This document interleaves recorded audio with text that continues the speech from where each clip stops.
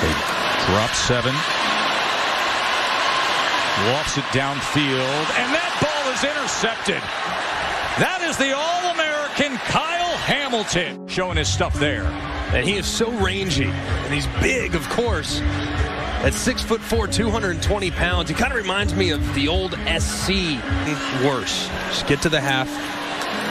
They go with the shovel and Corbin. And Corbin goes for 9.5 yards. Sticks against the defense like this. Picked up the pressure from the middle linebacker White. Downfield, and Hamilton again coming over from that safety position and making the interception.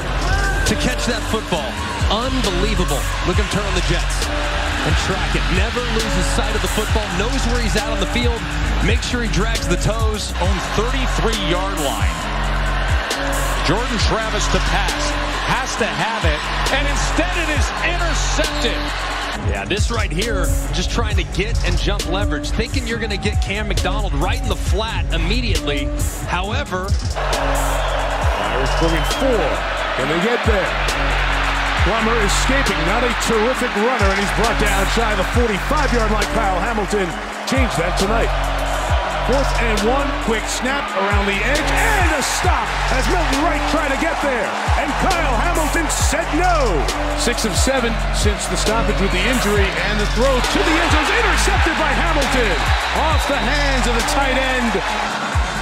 Aiden O'Connell fits this ball in there, just bounces off Payne Durham's hand, snuck up on him a little bit. Kyle Hamilton in position to get the tip pass.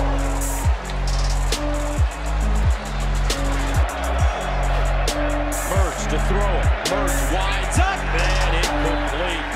Guess who he was going for? And other Michigan football players, Jess Spade, Joel Hungerford, and Jake Thaw.